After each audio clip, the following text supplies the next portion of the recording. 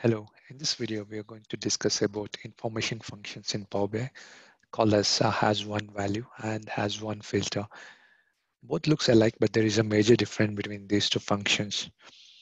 Let's look at the definition and the syntax and then try to implement it in PBI with the help of an example. Here is the definition and the syntax. Has one value, returns true when the context of for column name has been filtered down to one distinct value only, otherwise it's false. So important point here is has been filtered down to one distinct value. Okay, so make a note of this line, filtered down to one distinct value. And it takes one parameter, that's column name. And return value, it returns either true or false. Now let's go to the other one, has one filter. Returns true when the number of directly filtered values on column name is 1, otherwise returns false. So important point here is directly filtered value on column name, right? So let's try to review this function with the help of an example. And again, it takes one parameter, that's a column name, and return value either true or false. Now let's quickly go to PBI, and then with the help of an example, let's try to implement these two and also try to understand what are the main difference between these two functions. I have this sample data set in this PBI file, and which has order ID, brand, product, and quantity. So ID is unique. Each record has a unique ID. But if you notice brand, right? So let's say Apple, it has a product iPhone X. And let's say Samsung, it has Galaxy A51, and then Galaxy A10, Galaxy S20 Plus, etc. So each brand has different product or models and also the quantity sold, okay? So now if I go to the report here, I have created a simple table here with order ID, brand, product, and quantity. And I have two slices of brand and product. And just have pasted the definition here just to have a quick overview. Now let's try to understand how this has one value function works. So let's start with has one value and then later try to implement has one filter and try to understand the difference. So before we go to the function itself, we need to understand there is a major difference between direct filter and cross filter. So let's say I want to apply a filter on brand. Let's say if I apply a filter on the brand, so it means I have applied a direct filter on the column brand. Okay, so since I am directly applying on that column, but let's say I'm going to filter out uh, a product, let's say iPhone X here. So when I apply a filter on this column that is product, it's going to apply a cross filter on the column brand, because when I apply a product, there will be some link, right? So there is a link between the brand and product. It's in a single table. And whenever I select something, it also applies that filter to the other column as well. So this is called indirect filter or a cross filter. So this has something to do with has one filter function, and that's the reason I'm stressing this one. So now let me remove this filter and let me show you again. When I apply a direct filter on a column, that's something like this. It's a direct filter for a brand, okay? But for the column product, it's a cross filter. Similarly, when I apply, let's say iPhone X here, so it means it's a direct filter for the column product, but it's a cross filter for the column brand. So this is the difference between direct filter and cross filter. So now let's try to understand the first function has one value. So as you can see here, returns true when the context for column name has been filtered down to one distinct value only. So I'm stressing it again, one distinct value only. So now let me try to create a one measure here and call this as brand. I'm going to use the column brand. So has one value, example one, equal to, use the function has one value. So I'm going to use the column brand and hit enter.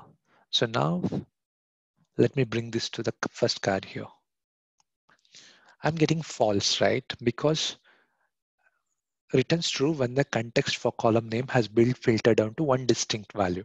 But here it's not filtered down to one distinct value because there is no filter and I am getting three values. So it's not one. So now if I apply a filter on the column brand or the slicer brand, I'm getting true because now it's returning only one value, that is Apple. And that's hence I'm getting true as an output. So now let me use control and then select Samsung. Let's see what happens. I'm getting false because now it's returning me two values, Apple and Samsung, and hence I'm getting false. So this is how has one value function works in PBI. Okay. And now let's go to has one filter function. Okay. And try to understand. And again, I'm stressing here, returns true when the number of directly filtered values on the column name is one. Remember, directly filtered value on a column is one. Okay. So let me create a new measure here and call this as brand has one filter. Example 2 has one filter on the column brand. Hit enter. And now let me bring this function to the card here. I'm getting true because I have selected Samsung. Okay, let me remove this filter. Now if you notice here, I'm getting false because it's first thing it's returning me three values here, and that's the reason I'm getting false. But now let's say I select Apple here. I have selected Apple and it's returning me one value and it's a direct filter. So this direct filter is an important point here, okay, in this definition. So now if I apply two, I'll get two values, even though it's a direct filter, but the return value is Apple and Samsung. So it's not one distinct, but two, and hence I'm getting false. Okay, so now remove this true. And if I remove the filter here, I'll get false. But an important point here is it should be always a direct filter here. Okay. So now even if I go to product and apply iPhone X, right? It's cross filtering and I'm getting only one value brand, but it still shows me, it will still show me false because it's not a direct filter, but a cross filter. Let's do that. So select iPhone X. I'm getting one value for this column brand, but still it's showing me false because it's not a direct filter, but a cross filter for the column brand. And that's the main difference between has one value. Has one value, it doesn't matter whether it's a direct filter or a cross filter. It gives me true when there is only one distinct value as an output for the column brand. But for has one filter, it should be always a direct filter plus the one value as a return output. Okay, so that's the main difference between has one value and has one filter. Now let's try to understand where where we can use has one value. Okay, I'm going to give you an example. Let's say I want to create a measure here which will have quantity, but for the total, instead of the sum 131, I want an average. So how do I do that? So create a new measure here. Call this has let's call this as brand has one value. Example 3. I'm going to use if, let's say, brand, sorry, if has one value, the column name is brand, if has one value, then I want the sum of quantity.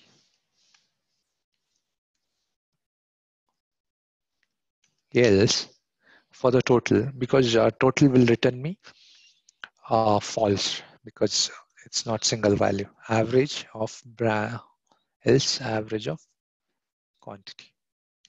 Hit enter. So now wherever there is single record, I'll get the total. So now let me bring this here. Example 3, where is example 3? Okay, it's here. Okay. So now if you notice here, wherever it's a line, right? It's a row. I'm getting the sum of that line. That's like I'm getting the right value. But as I put, if you look at my formula here, I have mentioned if has one value. Yes, it has one value for the column brand, and hence I'm getting quantity as a total. But for the total, which will return me false here, I'm getting an average of this instead of a sum. This is how we can use has one value function in PBI. This was a simple example. There are other complex ways to use this particular function. But for a beginner, I think this is a good function to start with. So with this, we are closing this video. And if you have any questions, please drop me a note in the comment section and I'm going to revert back to you. Hope this video was helpful and thanks for watching. Have a great day.